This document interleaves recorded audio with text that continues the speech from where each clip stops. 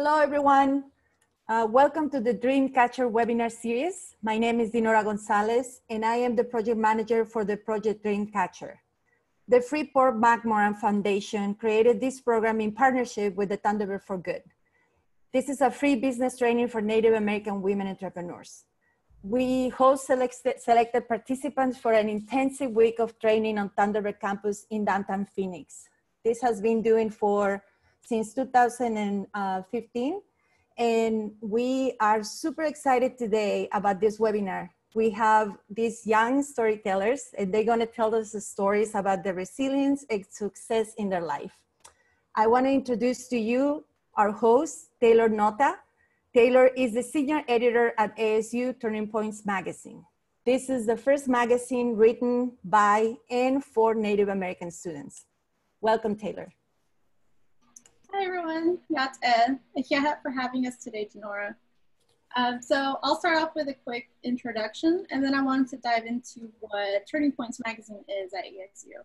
So Yat Taylor Nota Yanishia, Tachi Ninashlan, the Todachini Justin, no da at Dina at Deshache, do Tachini Deshanala, at Eposdo, Dishigan. Hello everyone, again my name is Taylor. I am a Diné wordsmith, originally from the Navajo Nation of St. Michael's, Arizona. I graduated from ASU in 2018 with my bachelor's in journalism as well as American Indian Studies. I am also a member of the Native American Journalists Association, and since graduating I have been working for Turning Points magazine as senior editor for almost 2 years exactly this month. So again, thank you, Dinora and Project Dreamcatcher for providing space today for us to share our stories with everyone. I'm really excited to join in on today's conversation because I'm always inspired by what Brittany and Nicolette are up to, the stories that they have to share. They're just amazing women that I've had the pleasure of working with and learning from. So quickly, to share a little bit more about Turning Points magazine, we are the first Native student publication in the country that is made entirely by and for Native college students at Arizona State. Our publication is housed within the Center for Indian Education, which is located on ASU's Tempe campus. From stories to the graphic design, our magazine is the product of when Indigenous scholars, creators, and storytellers unite with the purpose of providing resources and stories to help enable the success of Native American students as they pursue their higher education pathways. And to give a brief history about Turning Points, Turning Points first started off as an idea in 2016. It was the brainchild of Indigenous scholars, doctors, Amanda Tetchini and Brian Brayboy, who envisioned a sort of tangible resource that is specifically geared towards Indigenous college students that is used to not only share stories, but also insider information about college pathways, because unfortunately, not all of our students know what's available to them on campus. And this ties into research that they did early on, where they each went out to ASU's 4 campuses and hosted sessions where they asked students directly, what's your college experience like? How can ASU better serve you and support you and future Native students? And a lot of feedback that they received, they kept hearing over and over again, I wish I knew about this resource before this, or I wish I knew about this service before ...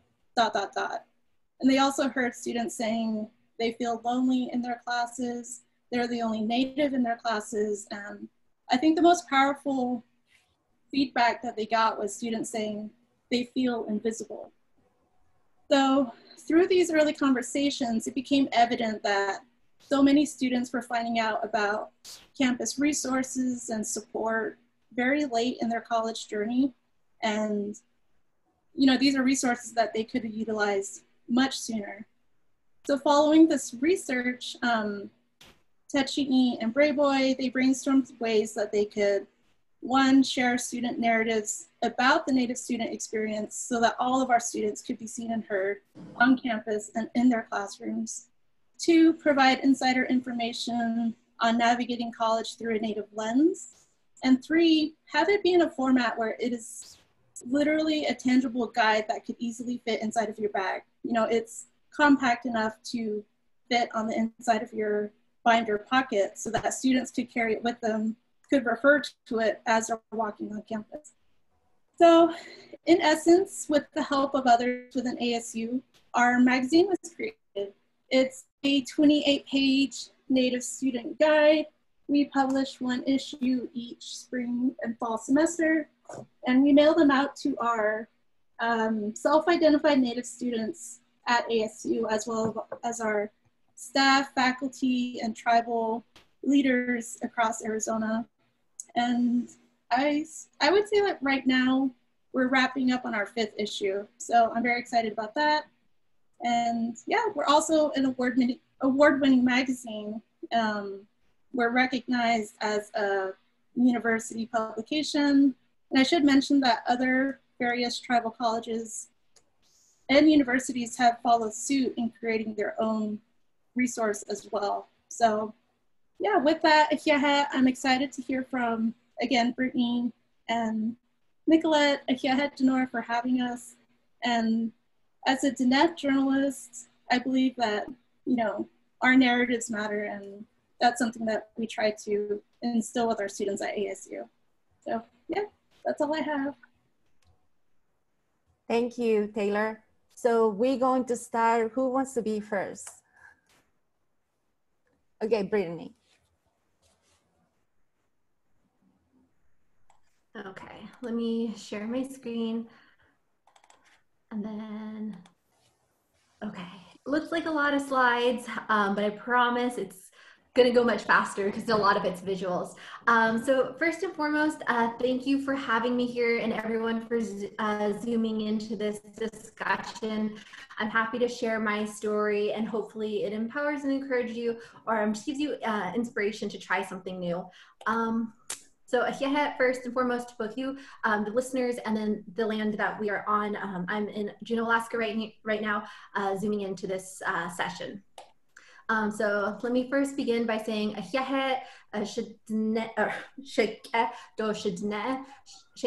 Jean Shia Kia Ani Nishle to Heglini Bashishi to Tony Ada Shiche Bitani Ada Chanela. And in this way, I'd like to, and in this way, I'd like to let you know this is how I am a Native woman, and this whole presentation is kind of a compilation of that story I'm going to tell you. Sorry, this Zoom camera is in my way. So my name's Brittany Jean. I am Diné. My pronouns are she, her, and hers. I am from Indian Wells, Arizona. I work as a graphic designer and industrial designer, and once we get going, you'll see how that kind of overlaps all the time. And I think as you women in the group who are entrepreneurs and business women understand that you play probably multiple roles in your career. I am currently a master's student in the Industrial Design 3+ program at Arizona State. I work as a teaching assistant for the Herberger School of Design and for Turning Points magazine as a graphic designer. Things I like to do, I like to go running, I like to tell stories, I like to hang out with my puppy and my fiance, and I really like being involved in Native entrepreneurship and ideas, and just, if it's an idea, I love to grow it. The bigger, the better. Those are some of my pictures, me being kind of a strange kid. But typically, this is what an infographic resume looks like. This is something you would see a graphic designer do. It's not the fanciest one, but this, for me, when I go into an interview, does not show who I am and the culture that has shaped me, or the women or the people behind me who support me. And I think it's really important for Indigenous people to tell their story in a different way. Because while this is visually nice to look at, you know, it's a timeline, it's linear, that's not how life moves. That's not the stories we carry. It doesn't show our real life experiences. It shows the hoops we jump through, but it doesn't show you know, a person. So that's what I want to share with you today, what that might look like for someone in my age demographic. So to start, I'll do a little bit about me, just to get the embarrassing pictures out of the way. I call this my Atayed years. So that means little girl, or like girl in Navajo. And I grew up with a bowl cut. Yeah, and I was the one at the rodeo wearing shorts. So if you're familiar with rodeo culture, it's very big in Navajo culture. it probably shouldn't wear shorts. And there's my beautiful sisters, they're rodeo queens, and then there's me. So that gives you an idea of where I kind of stand. And then growing up, I participated in a lot of cultural things. Like something that meant a lot to me was my coming of age ceremony, which is my kinota. And that picture in the center is me, I think maybe on the third or fourth day, and I was tired and sweating after my runs. And the rest is just kind of how I grew up, between the city, between the res, on the road. That was what my childhood looked like. And it actually really influenced who I would become today. I ended up going to college at U of A. I really love math and science, and I just love the idea of helping my community. It convinced me that I needed to go into healthcare because I was just really convinced that was the only way I could give back to the community I so loved. And so I ended up getting my BS in nutritional sciences with my minors in chemistry and biochemistry. And the goal at the time was to get into medical school. But on the side, there was still a whole nother person. And I don't think people talk about this with Native people, about how, you know, we enter this professional world, but there's this whole other side that people are not tapping into, that as like institutions and people of power really could, you know, listen and grow from. And so while I was in college, you know, I was going home, I was planting, I was trying to mix modern and traditional. And I essentially just termed that title a traditional millennial. And, you know, I go into these places that are super robust in their like professionalism. And then I think about home and just being in my skirt and making a fry bread, or, you know, standing up for something I believe in as a Native person. That was happening at that time. And then I graduated, I entered the workforce, and again, the goal was to become a doctor, a physician assistant, but I got burnt out between having to get X amount of hours to even be considered an applicant to these schools, testing, volunteer hours. I was working in a laboratory in genetics research. I worked in a clinic. And honestly, that was not the life I wanted to live. I felt so far removed, even though I was working for Native researchers, I was working for Native clinics, I still did not feel a part of my community. And it wasn't necessarily that the people I was, you know, the patients were broken or any of that. It was like the whole system was broken. I just couldn't see myself going in there. And these pictures to the right you see here are actually pictures of me at work, because I always volunteered to be like the parade committee person. But it was kind of like interesting to see that I was always covering my face at work. I was like so unhappy maybe that I was just like finding ways to put a mask on of some sort. But my escape was actually, I grew up knowing how to sew from my mom, and, you know, learning about materials and textiles. And I quickly became invested in friends projects. So I was, if you know OXDX Clothing, there, Jared's actually my roommate and a really good friend of mine, and I've always sewn for him. I've always tried to help him with some of the materials questions. And this is all stuff I learned from my mother or my aunts who are always teaching me. And so I found ways to still help my community, but it wasn't the way I thought it was gonna be. So these are also projects at the time. I always say sewing saved my life, because that's what I fell back on when I was kind of miserable in that giant head I was showing you.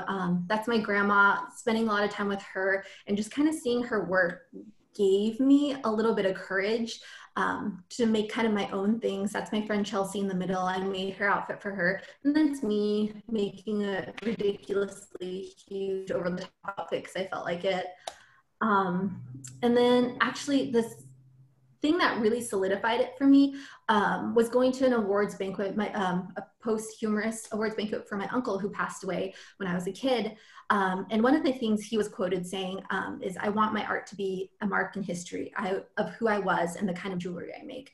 And for me, it just in that moment kind of said, okay, why are you running from this history? Why are you running from something that feels so natural and healing to you? So my grandma's a weaver. We have silversmiths in my family.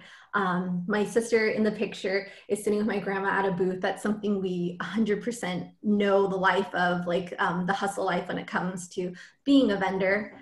So I ended up kind of reflecting back on this picture, and this is us setting up to sell, to vend, to be entrepreneurs at a young age. And that is not something school taught me. That is something life experience taught me. And I think as Indigenous people, we have so much experience that we don't know how to put it on paper. It's just so much. We can't quantify it.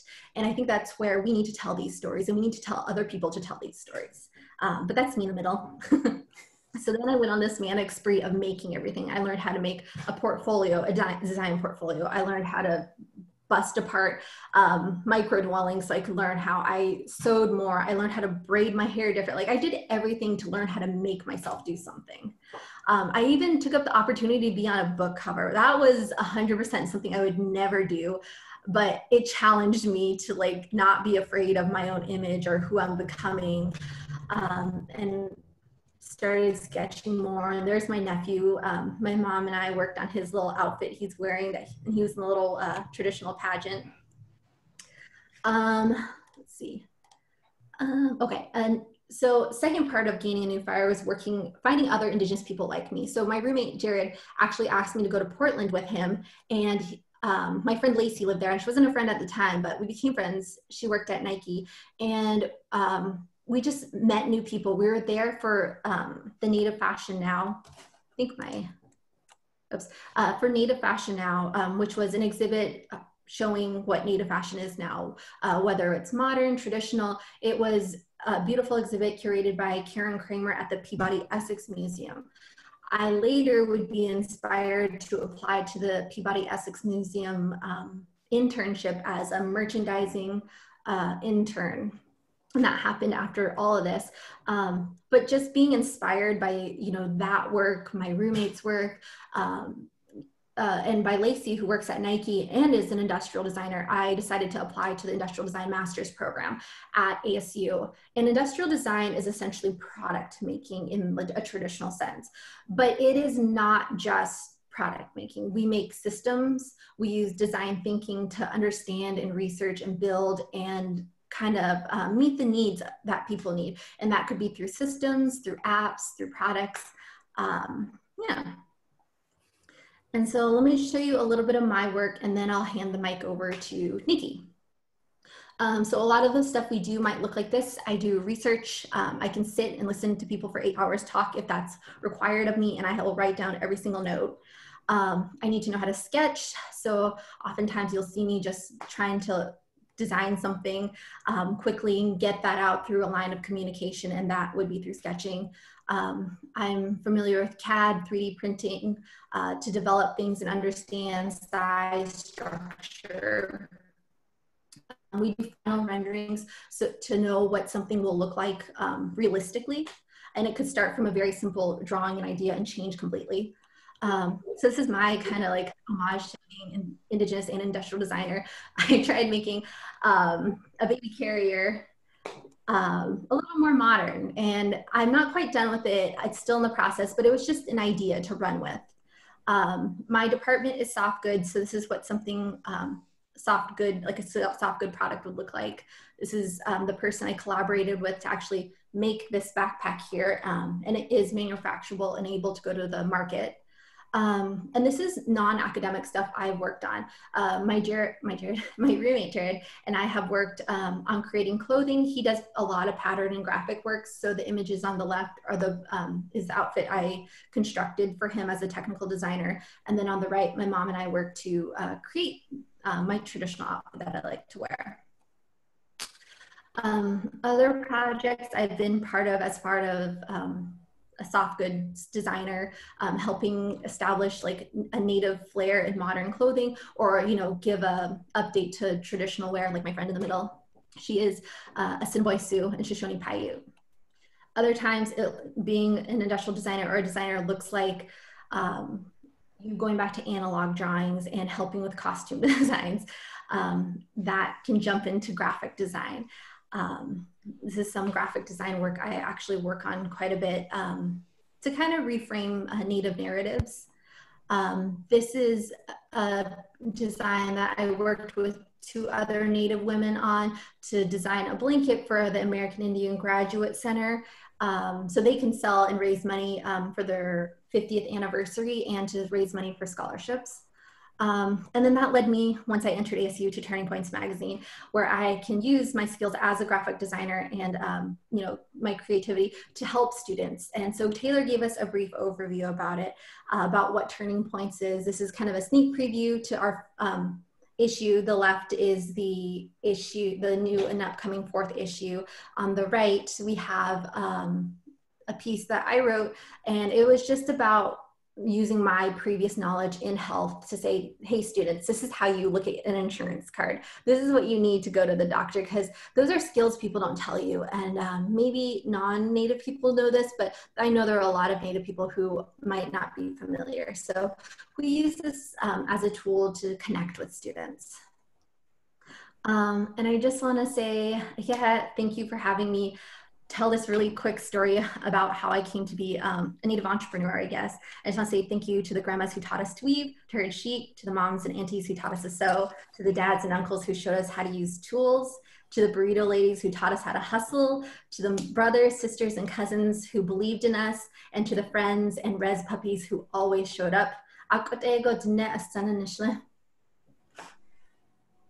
Thank you so much. That was pretty amazing, Brittany. And I think my question to you, like really quick before we go to the story of Nikki, is like when you are growing up and you go into college, and I don't know if you were the first person in your family who actually graduates from college. Do you feel like kind of pressure, or what makes you like choose what path that you're going to choose? And then when you are there, you realize that you need to look at the broader picture, like you mentioned, the influence of your family in order to continue the path that you want to follow in life. I was always told, I guess, I don't know if it's a Native thing, like go and climb that ladder or something, but they're always telling us like, get educated. And so I knew I just wanted to go to college. I wanted to learn something that I had no knowledge about. And I wanted to find a way to give back to my community and feel a part of my community. And a lot of times when you enter professional workspaces, that immediately gets eliminated. So to feel pressure, I felt mostly pressure to exist in kind of both situations. And I think, reflecting back on my family and the people around me who are Native and are in my network was really, really helpful. To be that professional person, and we need to support each other in that way. Yeah, thank you. I want to pass the baton now to Nikki, and if you can start your presentation, and at the end we're going to have a Q&A for the two ladies. Yeah, thank you so much, Brittany. Let me get my screen up.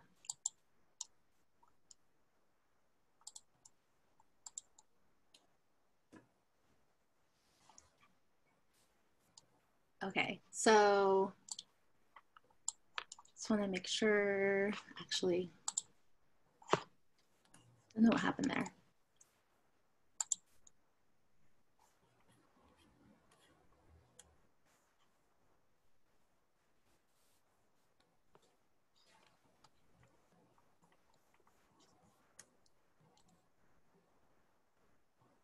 Are you guys able to see the PowerPoint, the full PowerPoint?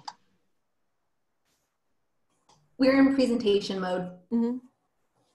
Oh, is that what you guys are seeing? That's so weird.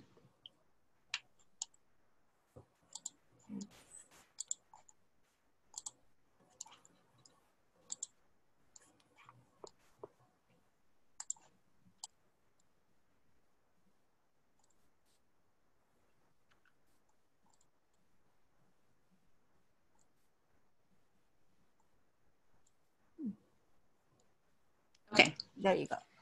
Okay, all right. I want to thank Project Dreamcatcher, Denora, and Taylor for inviting me to come participate in this webinar. I was actually really nervous, and initially I think when Taylor asked me, I was kind of cautious, like, is there other people, because I always, for me personally, I want to make sure that I'm also sharing the stage and allowing other people who, to have the spotlight in some cases. And sometimes it's also you know, can be a little nerve-wracking to like have to talk about yourself. And so I'm just really thankful that I get the opportunity to be able to share a bit about myself and my journey. So to start, I want to give an introduction in Navajo.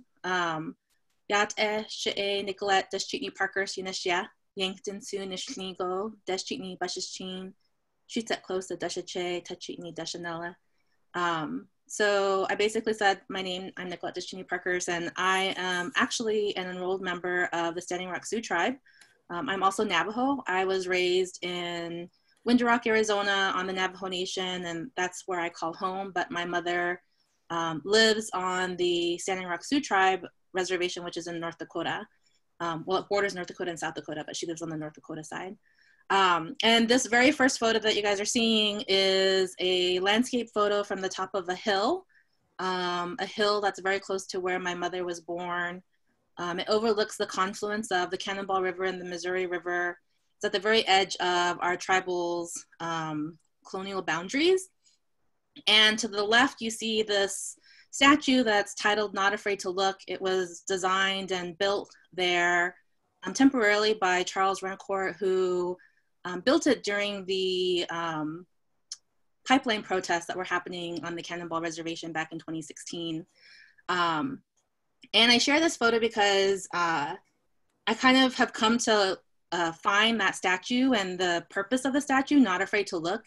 This statue was purposefully designed to be where it was at, to look straight across, if you can, I don't know if you can quite see in this picture, but what he's staring at across the river bank is, on the other hill is the site of the pipeline where it was being built.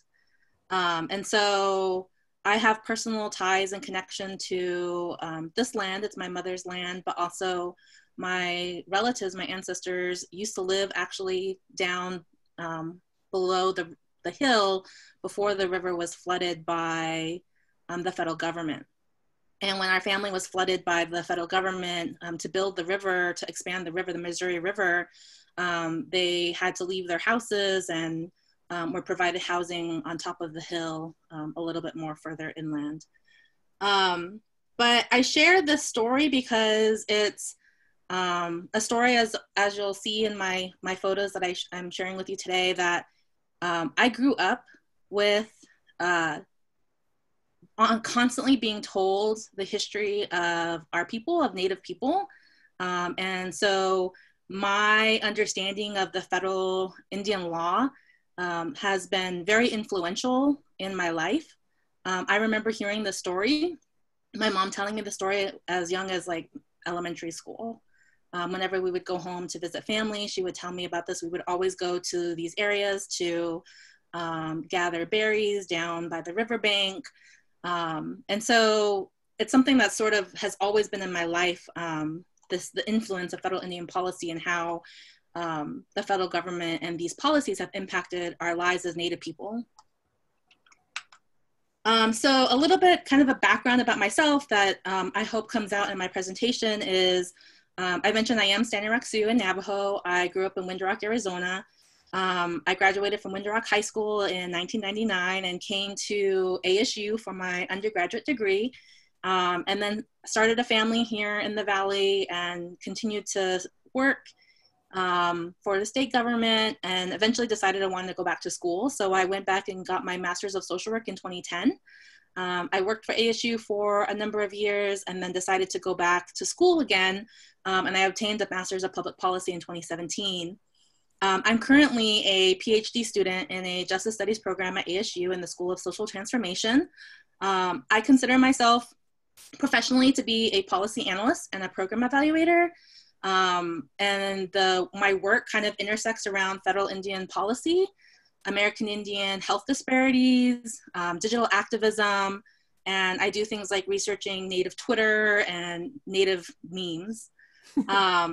And my work has sort of my personal journey, my personal like upbringing, and my educational career and the work that I do has really centered around this idea of like how Native Americans are represented in various spheres. So whether that's represented in government, whether it's how we're represented in media, how we're represented in entertainment.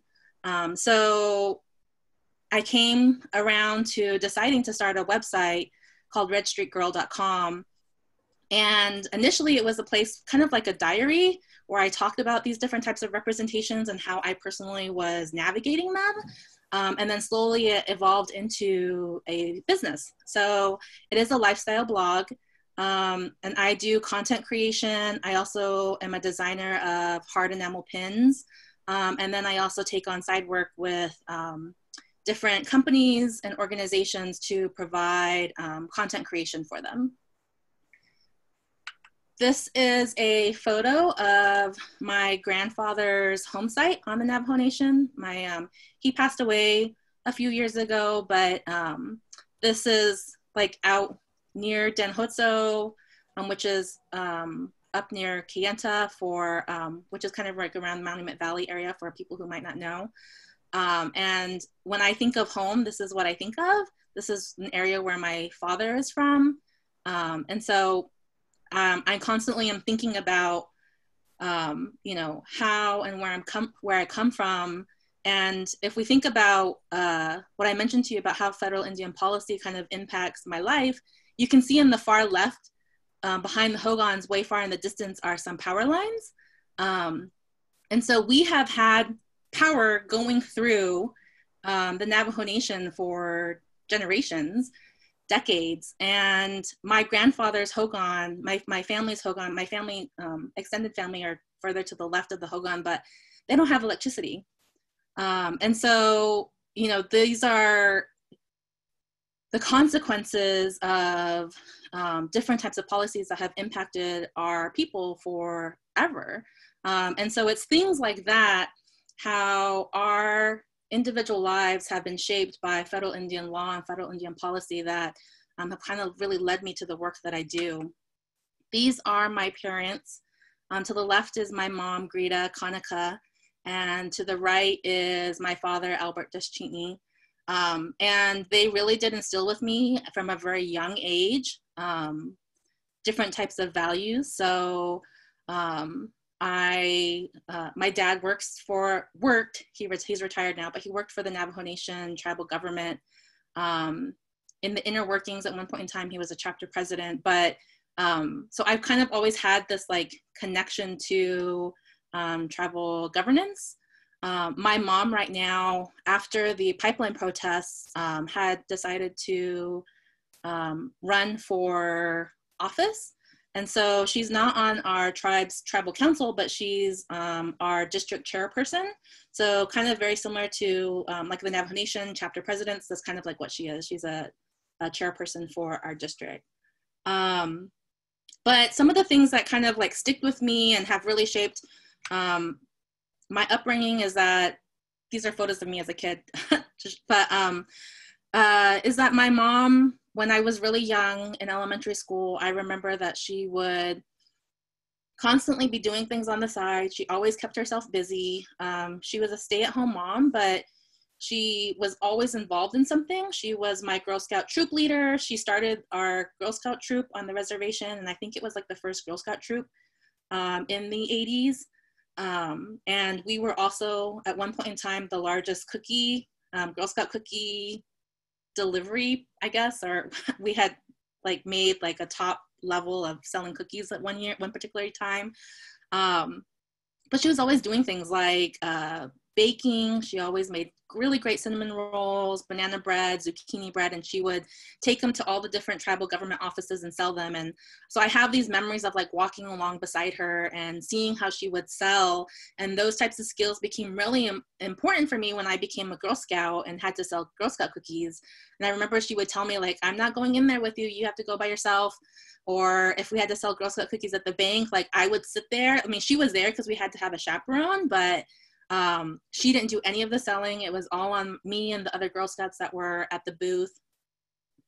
My parents got a divorce when I was in high school, and my dad became a single father, but being that who he was constantly busy and always involved in other kinds of things outside of the homes. Like he was chapter president, he was doing consulting work on the side. And I feel like I've gained a lot of my ability to want to take on work and to do stuff outside of my one-track career from him, and from like, I guess that sort of resilience of like having to stay busy and having to make sure that the needs of our family were being met, because I know that he was doing that. These are photos of me from middle school. On the far left, in the middle is me as a high school royalty, and then on the far right is me when I was a congressional intern in Washington, D.C. for a summer. I've very thankful that I've had the educational career that I've had, and getting 2 master's degrees and being in graduate school right now in a doctoral program. You know, these types of educational opportunities have definitely afforded me other kinds of opportunities. So the middle photo is me from last summer. I had the opportunity to go to New Zealand to present at a conference, to present my research at a conference, and to also learn from the Māori people there. And then the photo of me on the right, being in school allowed me to, gave me some time to be able to reconnect with some of my cultural heritage. My grandmothers on my father's side were Navajo rug weavers. And so I've taken up Navajo rug weaving, and that's something that I do. I don't sell my rugs. They're, you know, I consider myself a beginner, although my Navajo rug mentors say I'm not a beginner. But, you know, I really enjoy the practice of like creating those rugs. I've never seen myself as an artist in the formalized professional sense. But I do acknowledge exactly what Brittany's saying, that we have these creativities that are passed down through our heritage that, you know, we can tap into. And I really appreciate that Navajo weaving has allowed me to do that for myself. Also, being back in school as a doctoral student and working within the Center of Indian Education at ASU, I had the opportunity to be a part of the ASU Turning Points magazine this past year. And being a content creator and helping out with developing content for our podcast, as well as helping to write a story for the upcoming magazine that's coming out. I'm really thankful that Taylor has allowed me to come and be a part of that and to listen to some of my ideas. We have the podcast. It's available, like if you have like Apple Podcasts, you guys can listen to some of our podcast episodes. And then, as I had mentioned at the very start, I had started my personal, my lifestyle blog and my social media company, Red Street Girl. So these are just kind of screenshots of my website, redstreetgirl.com, and my Instagram page. I provide content that's kind of focused on the lifestyle, but also at the intersection of, you know, Indian country, Indian country life. I like to feature Native American businesses. And I also talk about justice, and injustice and inequality in Indian country. So yeah, but all of those kind of, everything is kind of like, you know, culminated over my experiences as a kid, and then my experiences through education and my career. And I'm just really happy that, you know, I've had this thread of representation kind of throughout my life that I've been able to cultivate into the person I am today and the type of work that I do professionally and creatively.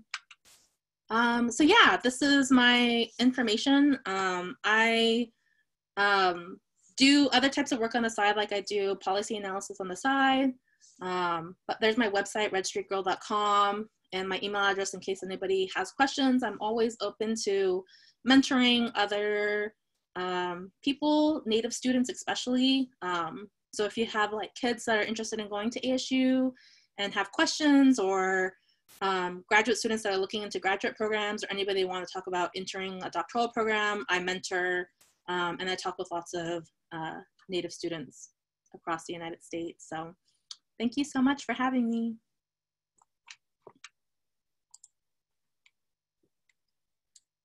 Thank you so much. That was great. I think you guys are so inspiring, and just listening to your stories is, it really, really warms my heart just to see that all the influence. I always think that to raise a child, it takes a village. And, you know, like just, you are the pride of your community, of your families, and the representation matters. Like seeing you succeed is important. And I think it's important for anybody who's attending this webinar. If you have a kid, if you have somebody they look up to you, whatever you do is going to influence them in how they're going to become in the future, who the kind of people they're going to be in the future. And this is the perfect example. Like these ladies have been having the impact and the influence of their parents, their uncles and their grandparents, and everybody that is in their lives is just leading to who they are today. And it's thank you so much for sharing that. It's very personal and it's very moving. And thank you for this. I'm gonna open the floor now, and if anybody has a question or anybody wants to, we have like many comments here, like saying that, Brittany, you have so many amazing projects. Your work is inspirational. That's, yeah, I agree. My background is in graphic design. I totally agree. Then going from healthcare to design is just, it blows my mind, honestly. Phenomenal career, Brittany, and also Nikki. You guys are true inspiration. Valentina is saying that love your representation. Anybody with a question? I have a question. My name is Jacqueline Ahasti. I'm the owner of I Need Sugar Cake Specialty Shop in Gallup, New Mexico. So I kind of jumped on a little late, but I appreciate what you shared and what I've heard. But I just wanted to ask you, like, I guess I have a lot of issues, not issues, but personal, because I have a business here. I'm Native American, full Native American, educated woman. So I've lived in the metro area. I went to school there, I graduated there. My daughter grew up there, my oldest, who is 24 now. Then I have my son, he's 14, then my daughter's 13, and they go to school here in Gallup. But they grew up on the reservation, which is Window Rock, Arizona, when I was working out there as a technician, or for the hospital as an IT. So now that I own my own business, it's hard for me to be political in any manner. And I guess Gallup, with it being, you know, a border town, I understand, you know, it's kind of one of those things where it is a border town. People do ignore the issues that, you know, that are a concern right now. But when I've been here and located at my location for the last 4 years, and how do you separate your personal opinions with your work? Because it's kind of like a blog that you have almost, right, on your website. So you kind of point out a lot of different things on your thing, like your opinion of certain products or things like that. So when it comes to something that's political, how do you separate yourself from that? Knowing that you're Native American, knowing that you're educated, and not having to ignore it. You want to be involved, but you can't be involved because you're gonna get backlash either way. Yeah, so I can speak, and then maybe, I don't know if Brittany has anything else to add as well. So I don't know if you caught the very beginning of my presentation, but I'm from Windrock as well, and I totally know Gallup. And I don't have I'm not a business that that has to deal with like many clients that aren't there specifically to see me. So I'm not sure if, like, for example, you mentioned your business is a cake business, a bakery. Yeah. So you have to, you know, go into the community, into your town, and you have to serve, you know, the public, whoever that might be. And I kind of have a little bit of a different ability the way that my business is set up. So my website is a lifestyle blog, and I provide information that, you know, some of it is my opinion, some of it is information about my thoughts on the intersections between federal Indian policy and Indian country. And the clients that I am able to work with, because I do get clients, just to give you all an example, one of my clients is Downtown Tempe Authority.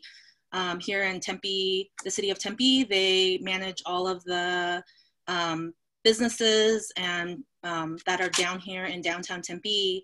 And I have a contract with them, and part of my stipulations is them knowing upfront that I will never back down from my position in terms of injustice.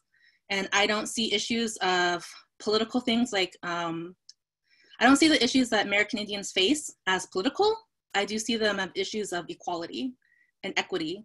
And so things around federal Indian policy and how they despair American Indians, our living conditions, our access to water, to technology, to resources, how the federal government has stripped Native Americans of certain type of rights.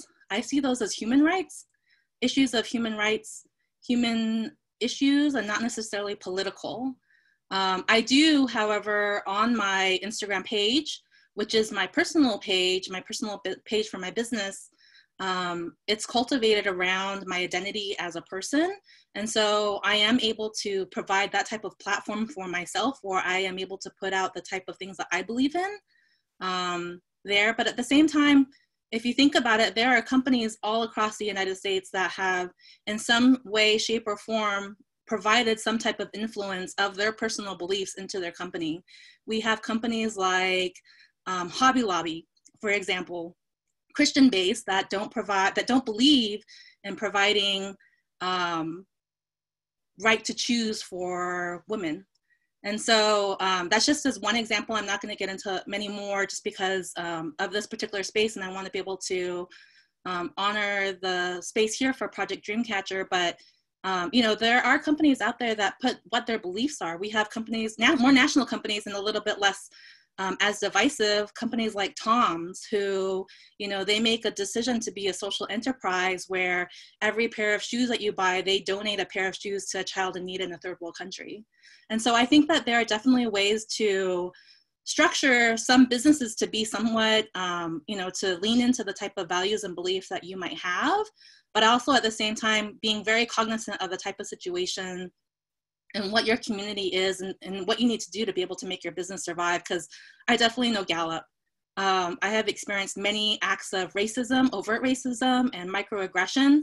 And so I also understand the need to be able to like provide for your family, and to, you know, if that means having to hold some of that back, I understand that too, and acknowledge that in some cases that's what needs to be done. Just to chime in at the end of that, I 100% agree with what you're saying, in the sense that whoever I work with, they know I'm Native. That's the first thing that anyone pretty much knows about me, whether it's what I wear, what I say, the work I put out that people see. I can see how your industry is a little different. You are a bakery in Gallup, so you do have perishable foods. But one thing that probably could go from my work to your work is having a network.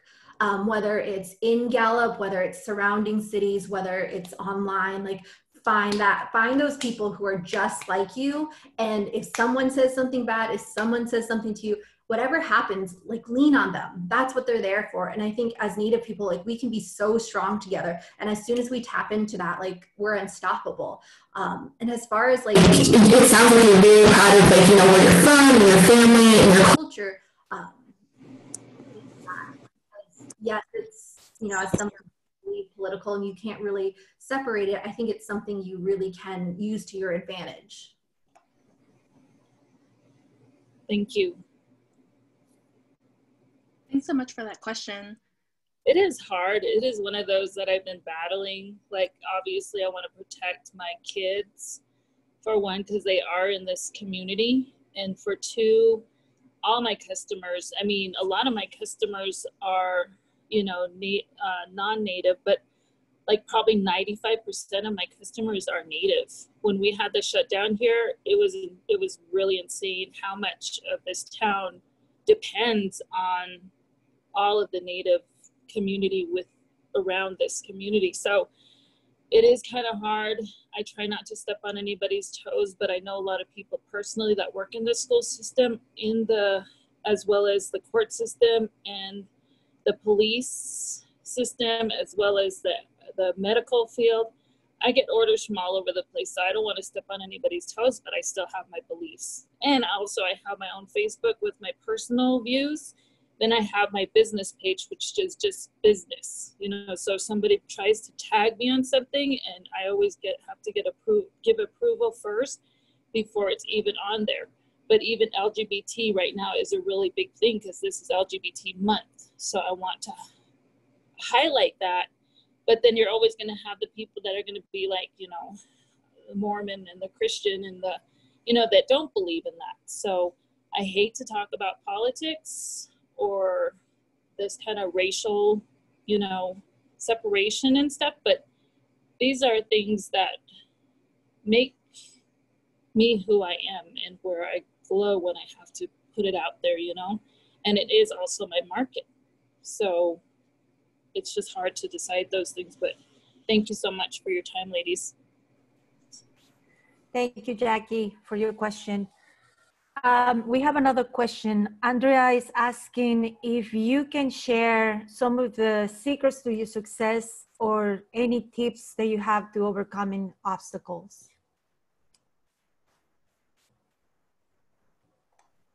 I think one of the biggest things that I've faced, as you've seen my career shift and things change, is being uncomfortable, like being okay with being uncomfortable. There are times that, how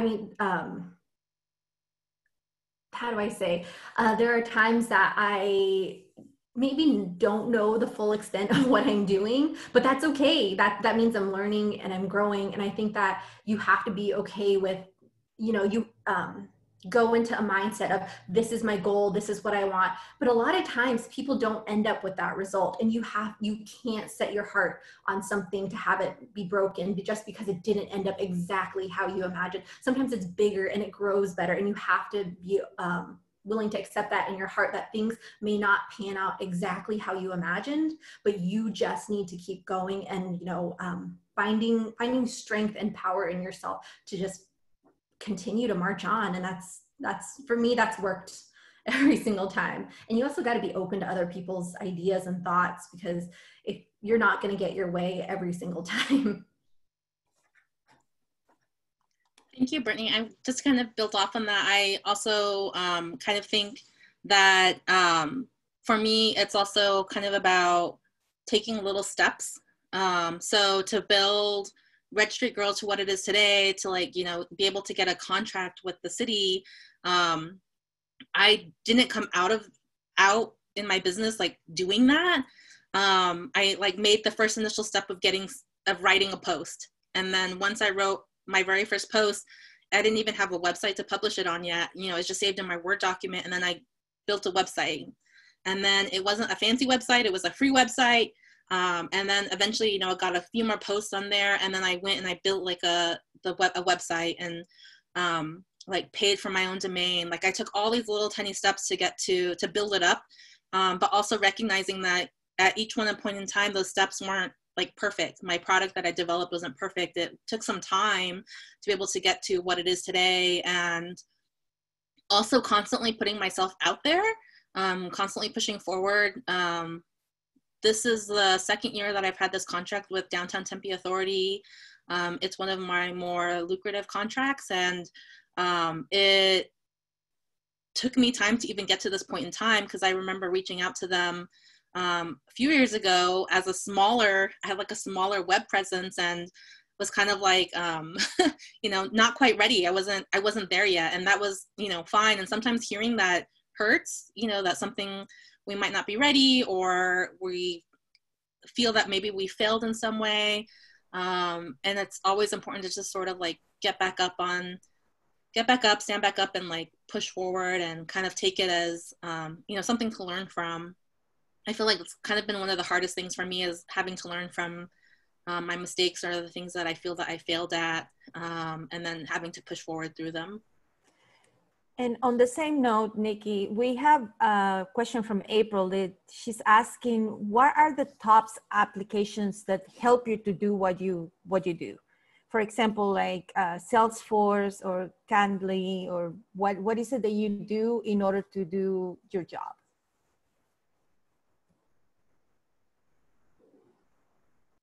So I can share real quick, and then maybe Brittany can also share. So I have I run my website, which is through WordPress, and I have a filing system on my computer where I work on all my drafts of my blog posts or my content creation. I use a lot of apps on my phone, so things like the WordPress app. I use Notes, and I have different kinds of photo editing applications. But one of the things that kind of helps me, because I saw somebody else's comment was like, when do we ever sleep? Yeah, I sleep, and I've got kids also, although my kids are like much older now. But one of the other things I do is I actually have like hard planners that help me where I basically plan out the different types of tasks that I want to do and accomplish, the goals that I want to accomplish. And then I break down everything into like what I have to do to get things done. I have tried different kinds of application softwares that, like, you know, do those type of goal and task assignments. But for me personally, having it on something hard and physical like really helps me. So that way I can take it around when if I'm sitting at like in front of the TV on my chair and like have an idea, I can either just like make a note on my phone, but having like a physical planner really, really helps me. Although I totally believe like in also taking advantage of technological resources to help. And I have definitely relied on some of those in the past.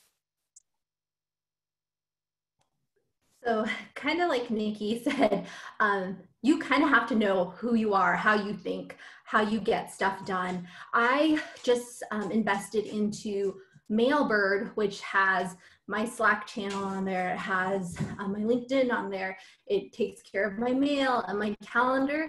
And if anyone knows me, I live and die by this calendar on my phone. So if you ever send me an email invite, that's like the sexiest thing you could do for me, because it automatically just programs it into my calendar. But one thing to stay on top of design projects is I made my own bullet journal, because I'm a little weird like that. And it's just a journal out of 11 by 17 that I sewed together. And right in the middle is where all the due dates are. Wait, let me find the middle. So if you take a peek at this, it's just the month. So it keeps me on track for the month, like what I'm doing, where I'm going, here are my notes. And then this is where I think for a lot of people, it might be hard to put words down, but for me, it's just like, it has to all be in one spot. That's, my mind's always going. So I always carry this with me, and then use just a regular calendar app on my phone to just kind of keep me in check with meetings, make sure I get back with people. As far as apps, sometimes I get a little overwhelmed by them, or I won't open them. Like, I really like Slack, but I don't open it. But putting it in my mailbox for me has been super helpful.